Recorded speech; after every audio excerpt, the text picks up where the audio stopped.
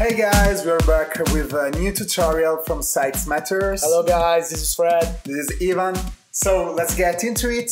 Today's topic is what we do on our drum group, which is the processing we apply when we have a drum group. You can see our chain, it's already here. We are starting from the free claps from the last tutorial, and we added some toms, and we added a snare, as you can hear. So, say you are done with your mixing, you're happy with all the levels from the different channels, and now you just want to give more unity and more presence to the whole drum mix. This is what you do on a drum group. You don't do any correction, you just make sure that the whole mixing is even better than it was with the starting point. So, let's see. As first, we like to use an EQ just to make sure that there's no frequency below 100 Hz, more or less. Yeah, more or less, 100 Hz, 100, 120. Yeah, and in this way you ensure that the kick and the sub bass will have no interference for the drum group. And if you want, you can even give a little boost around 10 kHz just to give some extra crispiness and to give some brilliance in your mix. But just don't overdo. Do it only if it's needed.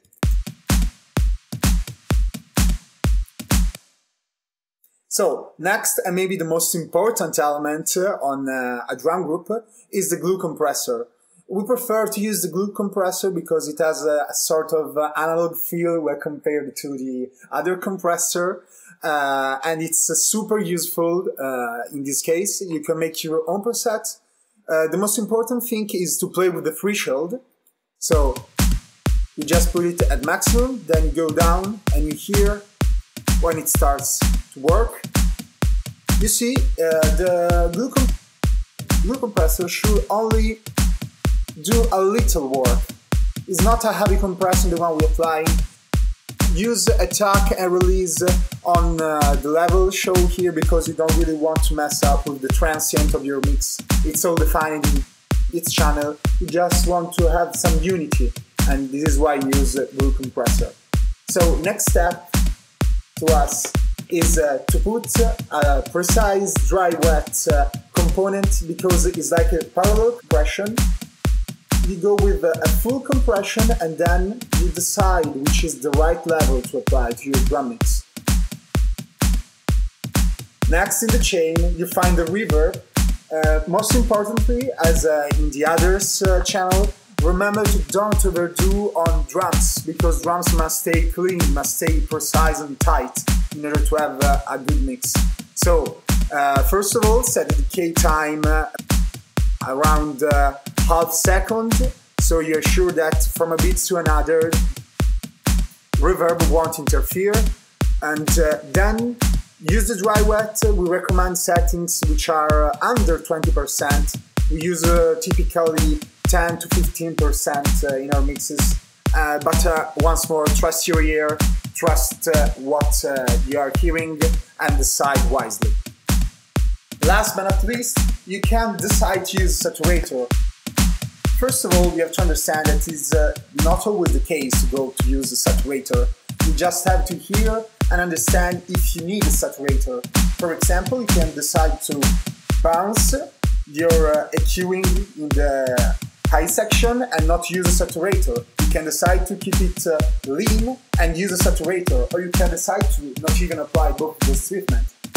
Anyway, saturator, as you hear, gives you a crispier sound which is more aggressive. Generally use soft sine preset because it's the softer one and it's not really hard as many other presets could be. Of course, and you have to know that the saturator is used if you have a classic house loop, alright? If you made a classic house loop to bring out, the lowest sounds, that is maybe the snare or your tom, alright? And saturator takes these low frequencies from 1 kHz to 4 or 5 and bring them out so you can hear it. Like in this track, if you listen, the without Saturator you hear the snare and the tom, but if you turn on the Saturator they are more present. So maybe in tracks that have the house feeling, you can maybe use a Saturator to bring out this snare or this tom, so you can have space and you can listen that, and you can use the other space for the bass or for your sample lead. So you can have all these chain, right? This drum group chain. So I can rename it like drum group for friends. And this is yours. We'll give you a free download, so you can use it. You can try everything. And just check the description down. You're gonna find, of course, a link to download this preset. This is all. So see you next time, guys, and thank you so much. Don't forget to support us. See ya.